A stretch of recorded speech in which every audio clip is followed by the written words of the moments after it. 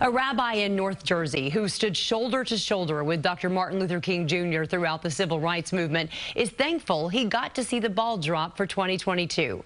The 92-year-old, known as the most arrested rabbi, recently learned he has stage 4 colon cancer and believes he's living his final days. CBS 2's Lisa Rozner spoke with him. He may be too weak to stand, but the spirit of Rabbi Israel Dresner is strong. His Wayne, New Jersey home surrounded with memories of Dr. Martin Luther King Jr. I've always been very optimistic.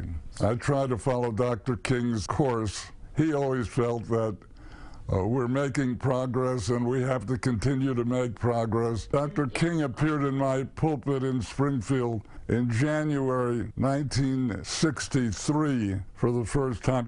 King visited Dresner's synagogue twice. The friendship started in 1962 when Dresner visited King in an Albany, Georgia jail cell.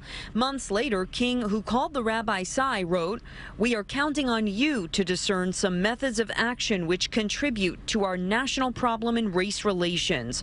Dresner had already been arrested as part of the Tallahassee 10, interfaith freedom riders who challenged segregated buses and sat together at a segregated airport restaurant. Look here, you're on private property. In 1964, he was arrested again, organizing the largest mass arrest of rabbis in history outside a segregated hotel in St. Augustine, Florida. Were you afraid when you showed up there? Well, I always had some fear.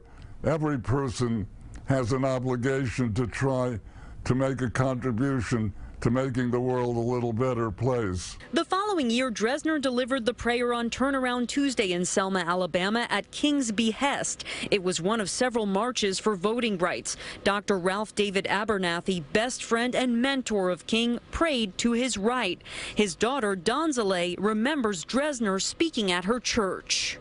Honestly, I believe that he is one of the unsung heroes of the civil rights movement. It ended up helping to shape my life so that now I live today in an Orthodox Jewish community. But I feel at home because this was the world that we grew up in.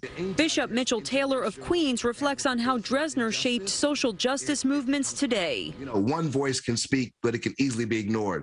But when united voices speak, it can never be ignored. Dresner's daughter and son are producing The Rabbi and the Reverend, a documentary they call a mile marker on the never-ending march towards equality. We want to use the film to help reforge the Black-Jewish alliance that he was such a critical part of. You know, we're blessed to be able to, to do this for him and to do it with him while we still can. Rabbi Dresner says throughout the pandemic, he's been able to draw strength from services that have been broadcast on television. Those services were from Central Synagogue in Midtown East, so he made one last in-person Torah blessing there this month.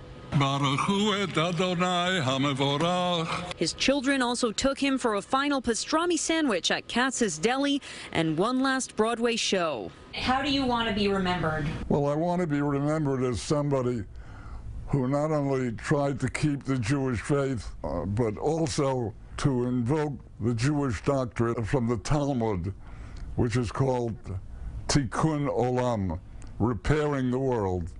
And I hope that I made a little bit of a contribution to making the world a little better place. In Wayne, New Jersey, Lisa Rozner, CBS 2 News.